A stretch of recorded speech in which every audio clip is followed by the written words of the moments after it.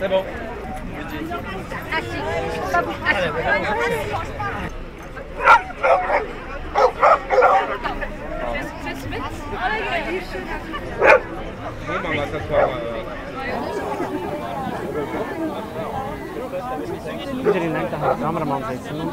Everybody here is new world champion. We are 495 dogs.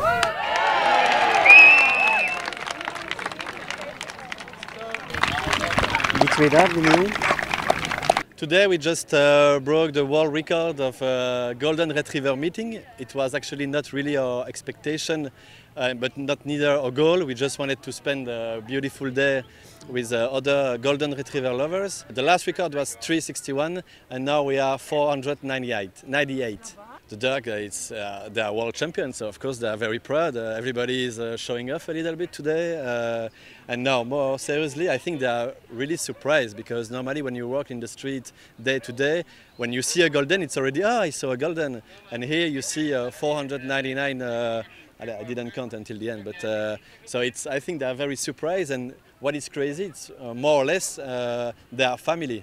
So me, for example, my dog met his parents. That of course he didn't know because I picked him up when he was 8 weeks.